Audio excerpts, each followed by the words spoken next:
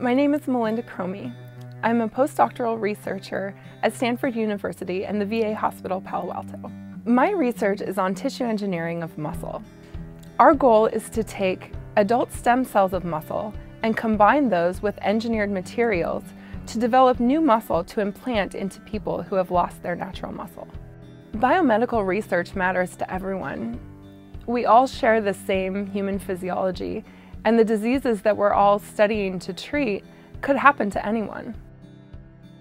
My research is at the VA hospital. One of our patient groups is veterans who have come home from deployments with battlefield injuries.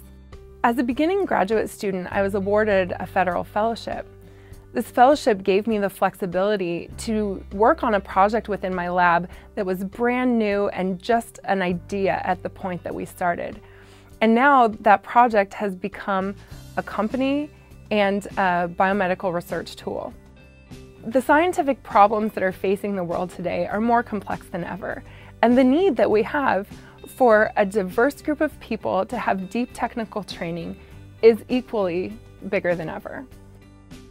If we lose federal funding, fewer people will be able to undertake this training.